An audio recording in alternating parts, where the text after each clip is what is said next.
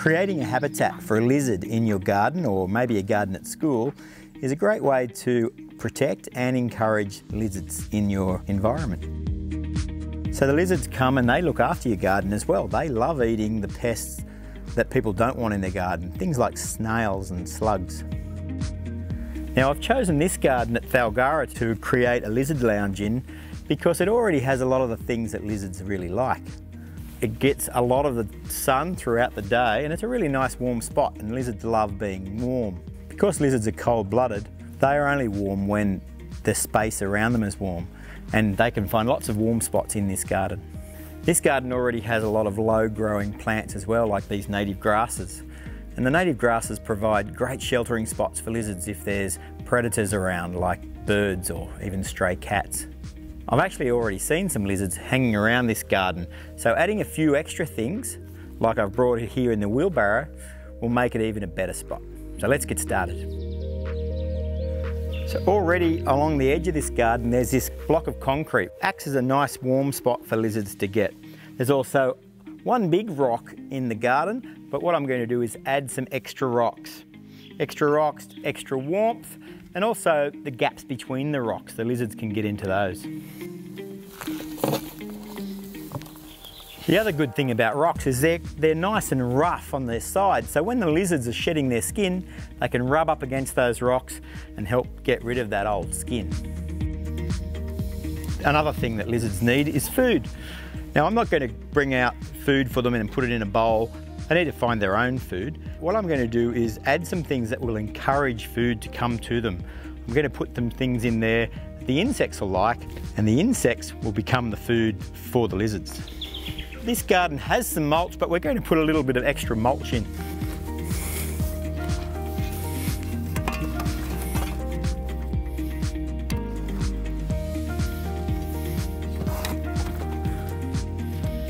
This mulch not only attracts things like cockroaches and other insects, but it also acts like a bit of a blanket and keeps the lizards warm. The lizards can burrow in there and find a warm spot on a cold day. Now lizards don't only eat insects, they also eat berries and things as well. There's not many plants in this garden at the moment that have berries, so probably in my next trip to the garden centre I might buy a Dianella plant. Dianella plants have little purple berries that lizards really like to eat. The low-growing plants and grasses that are in the garden already will provide some good sheltering spots for the lizards. But I know a garden, a small garden in Armidale, that's got a resident blue tongue, and that blue tongue lizard lives in under some roof tiles, some old roof tiles that have been thrown away into the garden. So I found some roof tiles at my place, so I thought if that's good enough for that blue tongue, maybe we can attract a blue tongue to Thalgara's garden by putting in a roof tile habitat. Here we go. The roof tiles up off the ground and give the lizards a spot to get under them.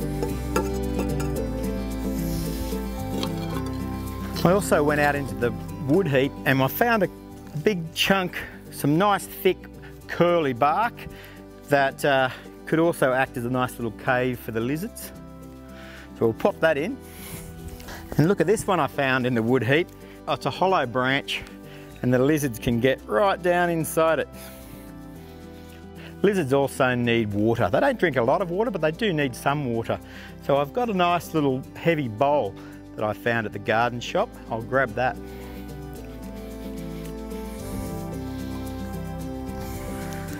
I'm going to put some rocks in the bowl because I don't want the small lizards to fall in here and drown. So these rocks will be able to act as a ramp and the small lizards will be able to get in close to the water and then back out again.